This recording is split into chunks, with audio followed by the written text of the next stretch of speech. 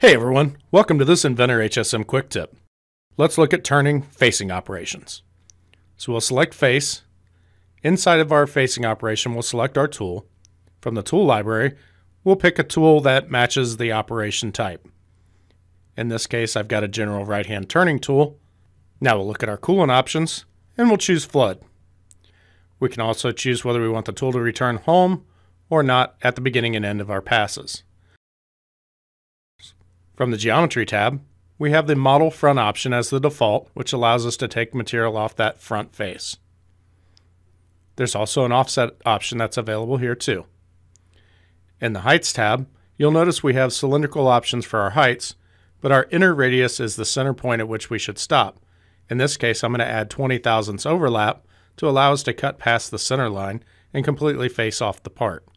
Now in the Passes tab, we'll select Multiple Passes and look at the step over option that we have, in this case 40 thousandths. We'll turn on the finishing passes as well. This will allow us to take either a single or multiple finishing passes and establish the step over and the feed rate that we want for that finishing pass. On the linking tab, we can tell whether we want full retraction between passes. Now that we've got our facing path, let's look at a simulation of it.